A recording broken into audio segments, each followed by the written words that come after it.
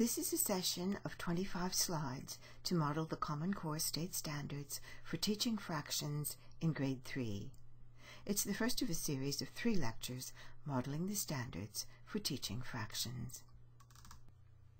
The Common Core State Standards for building an understanding of fractions are found under the domain Mathematics, Number, and Operations, Fractions.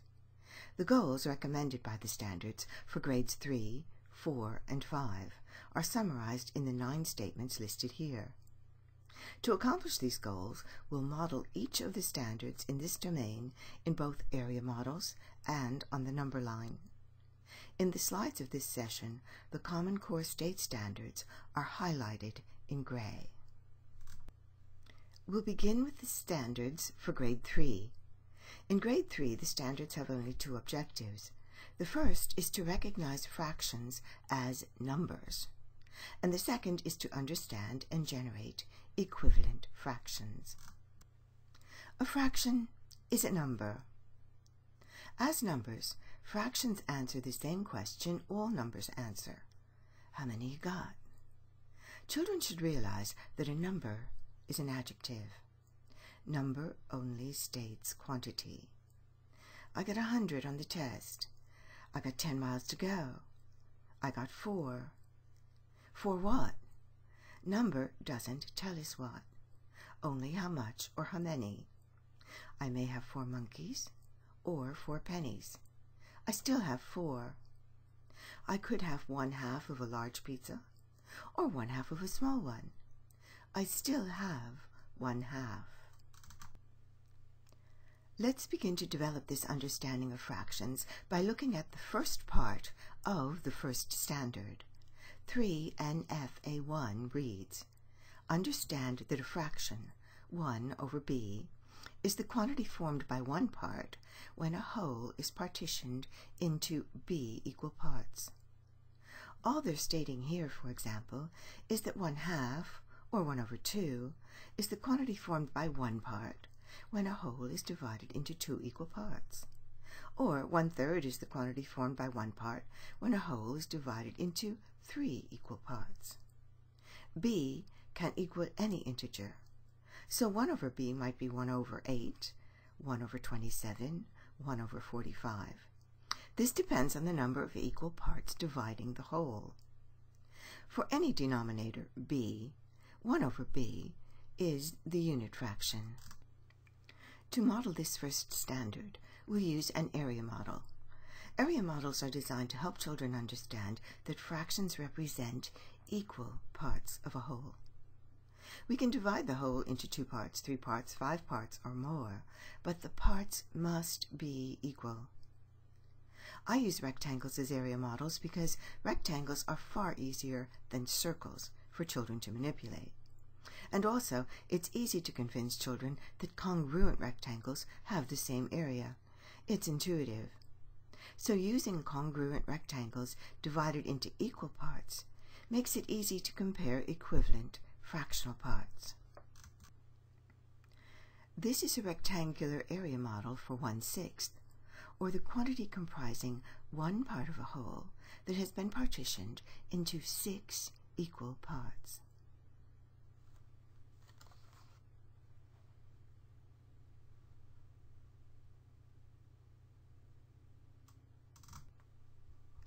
I like to see children make their own area models using construction paper. They can use one color to represent the whole, and then fold a second, different colored sheet into 2 equal parts to represent halves. As they do this, though, stress accuracy. Fractions must be equal parts. Now ask them how many of the folded sheet size would they need to cover the first sheet.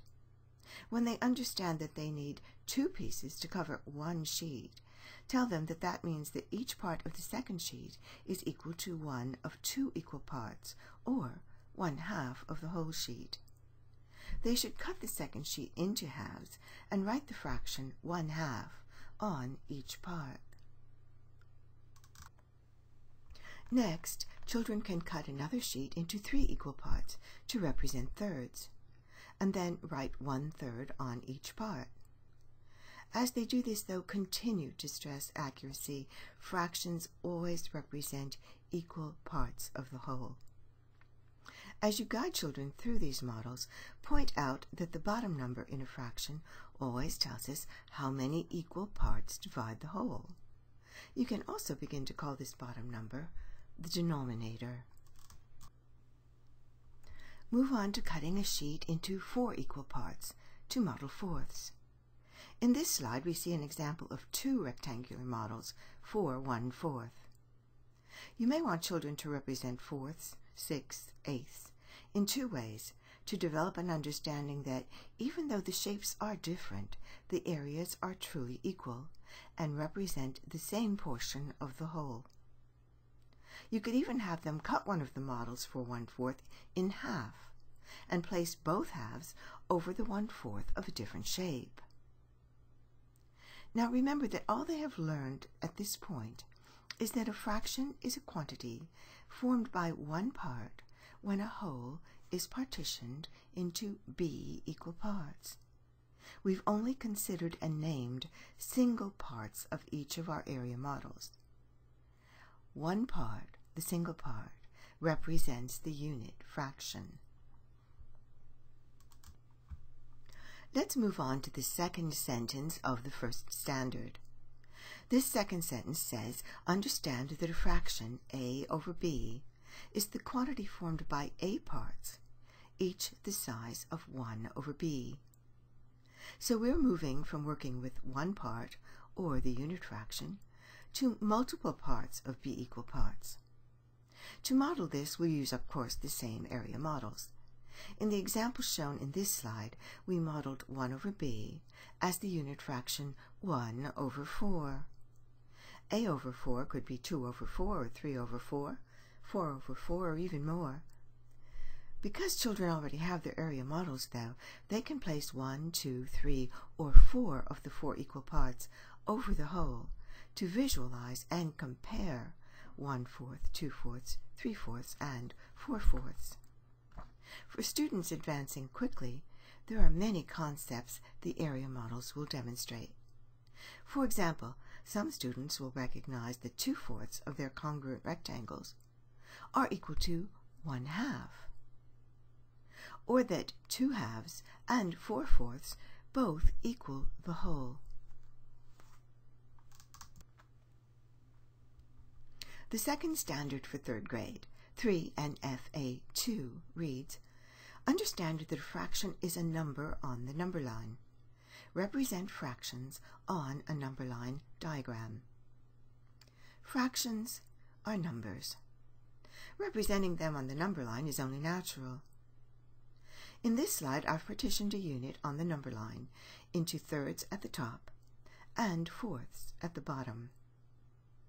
Visualizing thirds, fourths, sixths, and so forth as partitions of a unit on the number line begins to instill many concepts that we must introduce over time. One thing children will be able to see on the number line is equivalency. For example, they can see that 2/2 equal a unit, and that 3/3 and 4/4 also equal a unit. 2/2, 3/3, and 4/4 are equivalent fractions. In the standards, the number line directive 3 NFA2 is divided into 2 sections. The first section says, represent a fraction, 1 over b, on a number line diagram by defining the interval from 0 to 1 as the whole and partitioning it into b equal parts. Recognize that each part has the size 1 over b, and that the endpoint of the part that is based at 0 locates the number 1 over b on the number line. This can sound much more complicated than it is. I think that's because it melds 2 ideas into one. The first idea is to recognize that each part of a partition of a unit into b equal parts has the size 1 over b, or the unit fraction. In this slide, I've substituted the simplest fraction for 1 over b, 1 over 2, or 1/2. The first idea, then, is that 1/2 is one part of the unit when the unit is divided into two equal parts. Here, each of the units in the division is equal to 1/2. On the number line, we see the two equal parts of the unit, and that each part is equal to 1/2. But the second idea is that just like any number, 2 or 19 or 42, 1/2 is actually a number on the number line. If we begin at 0 and measure 1/2 of a unit, the number 1/2 is located at the endpoint. This is simply the way we locate all numbers on the number line.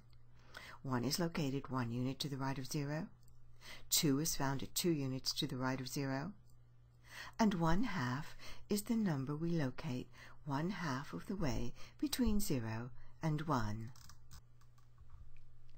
3NFA2B states the same thing, but for fractions other than unit fractions. Represent a fraction a over b on a number line diagram by marking off a lengths of 1 over b from 0. Recognize that the resulting interval has the size a over b, and that its endpoint locates the number a over b on the number line. In this slide, I've used 2/3 as an example. I've marked off two lengths, each the size of 1/3 of a unit.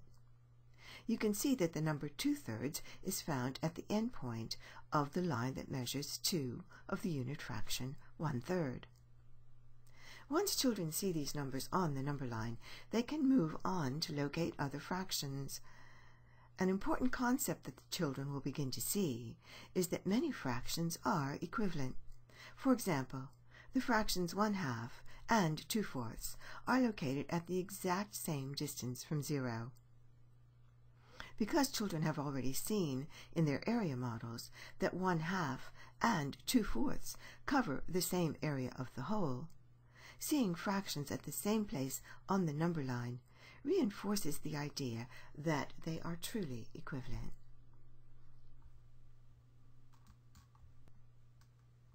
This is exactly what the standards want us to teach next. 3NFA3 asks us to explain equivalence of fractions in special cases, and to compare fractions by reasoning about their size. The standard on fraction equivalence is actually the last standard for grade 3.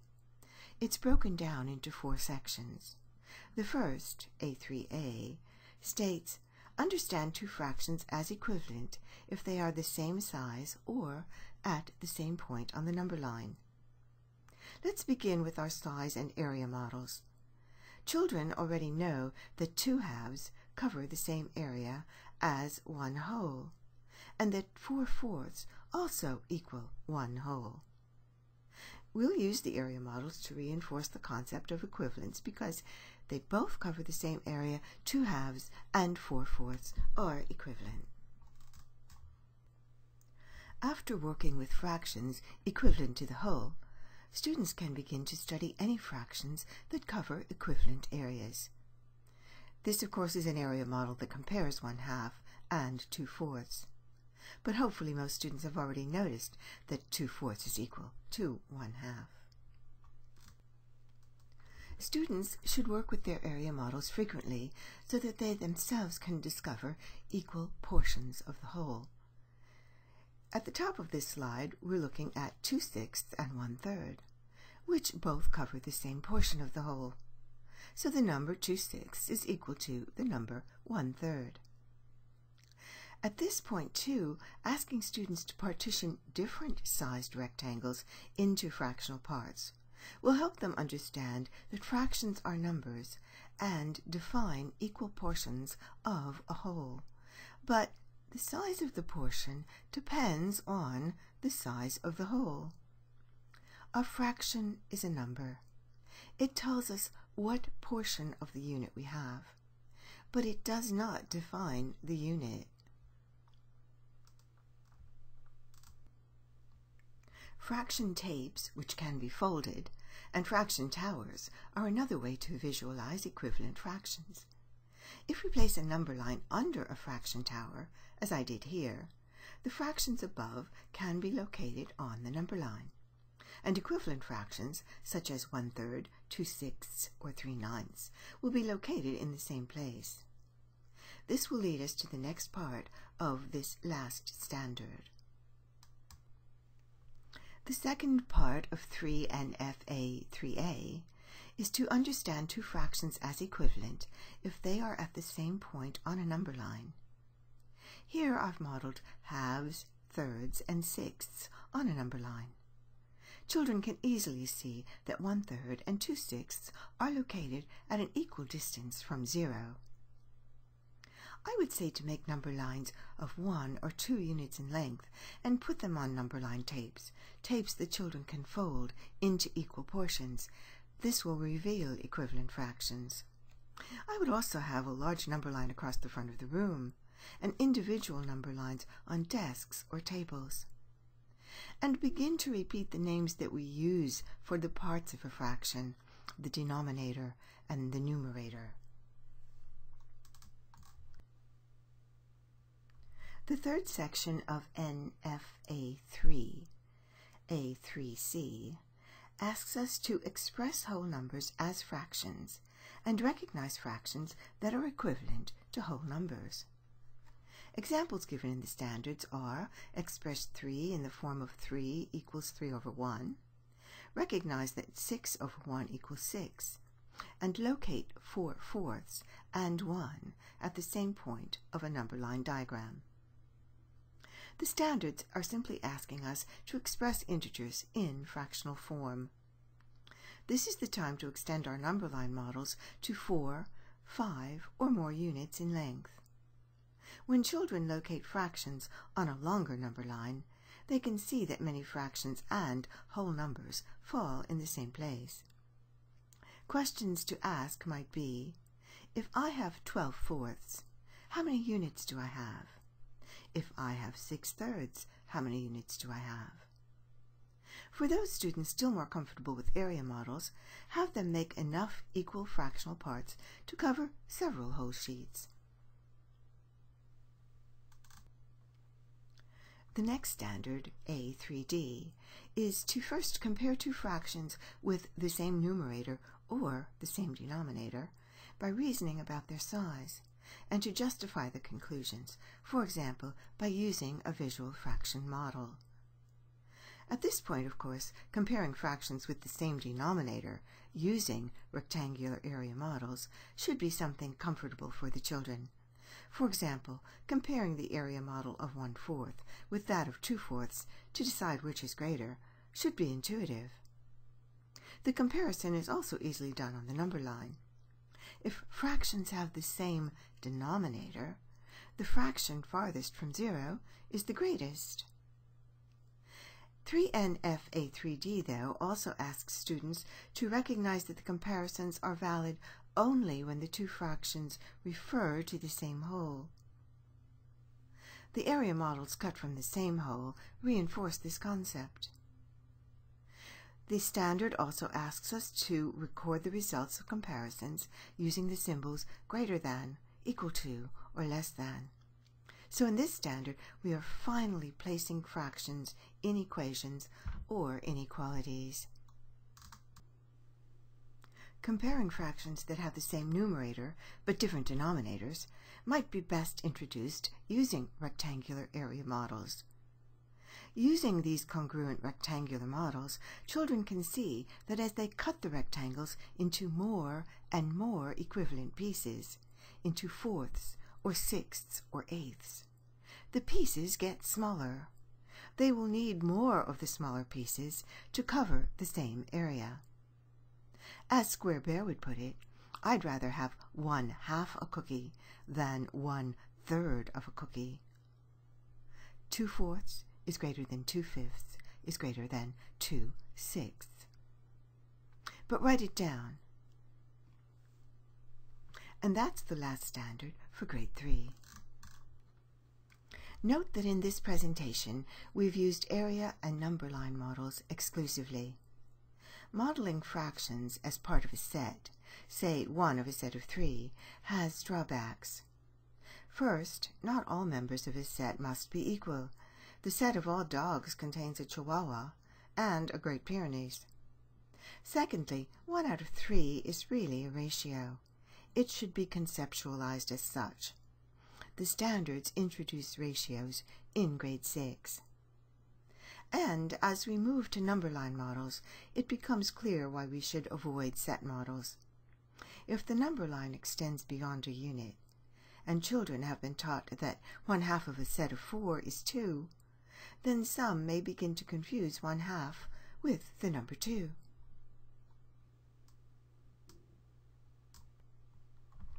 That's all of the standards for fractions for grade 3. I'd say we got that covered.